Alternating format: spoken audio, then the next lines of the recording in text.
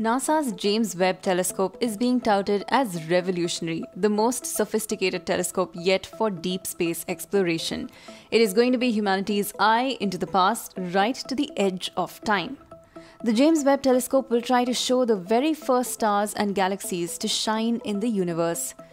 It will also have the power to probe the atmospheres of distant planets to look for gases that might hint at the presence of life, reports BBC. The telescope will fire off to space in a 27-minute ascent. It will then have to unfold itself in a series of complex maneuvers which have to be flawless or the whole observatory cannot function. Unfolding a tennis court-sized telescope in space is going to be a nail-biting exercise riddled with risks, but the rewards will be greater as far as our understanding of the origins of the universe and of our own selves is concerned. US Space Agency Administrator Bill Nelson said, "Webb is an extraordinary mission. It's a shining example of what we can accomplish when we dream big. We've always known that this project would be a risky endeavor.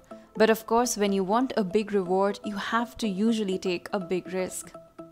Webb is a replacement of the Hubble Space Telescope, which is nearing the end of its operations after serving for 31 years. Webb will build on the findings of Hubble. At the heart of Webb's capabilities is a 6.5-meter wide golden mirror, which is connected to 4 super-sensitive instruments and which should enable Webb to detect the light from the pioneer stars that existed 13.5 billion years ago. The stars were laboratories for heavy chemicals that we know today, the calcium in our bodies, the iron in our bloods. Essentially, we are made of stars, and tracing their origins traces where we come from too.